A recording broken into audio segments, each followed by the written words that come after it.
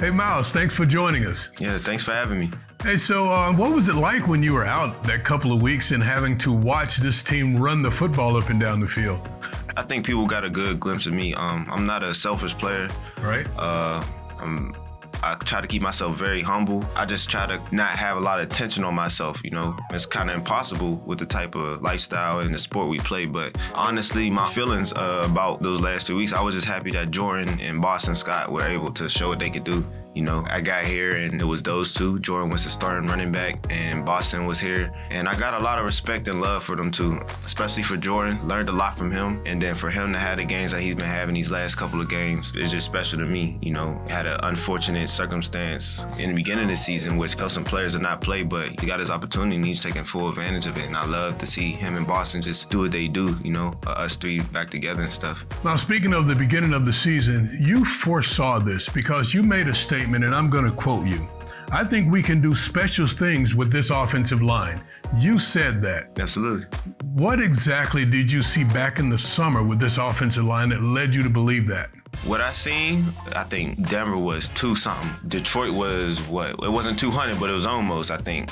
This game, 240, you know, that's what I had in mind. And then with Jalen doing with his legs plus his arm too, that's just everything I had in mind. It's just everybody playing complimentary football. It don't matter who's back there, tailback, as you can see, it's gonna work.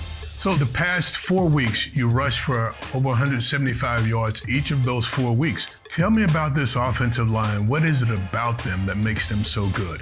I have to start off with the guy leading it, Coach Stout. Yep. He's unbelievable coaching those guys, man. And then Jason Kelce, he makes all the calls, he makes where to go, where the right blocks, and it's just perfect. And you see the things that he does. You know, the run that I had, he's in full stride. It's not even his man, but he gets a chip of that guy, he's out of the play. And then he's still in full stride, he's going to go block another guy. It's just, you don't see stuff like that in an 11-year vet center. So my respect to those guys is through the roof. And then you got Mulata and you got Lane on the other side, and those guys are unbelievable too. And then you got the two young guys, you got Jack and Landon, just literally just following those guys. You could tell they're getting better and better each and every week, especially Landon, and I love where they're at.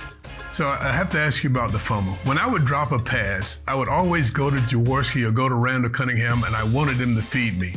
When you put it on the ground, how do you get that out of your system, and how do you move forward? I honestly want the ball more, just to get myself out of that funk, because I don't care what running back you are. I don't care what receiver you are. If you drop a ball, if you fumble it, you're going to think about it until you get a couple good runs in or good catches in, and then it's like, all right, I'm back. So there you go.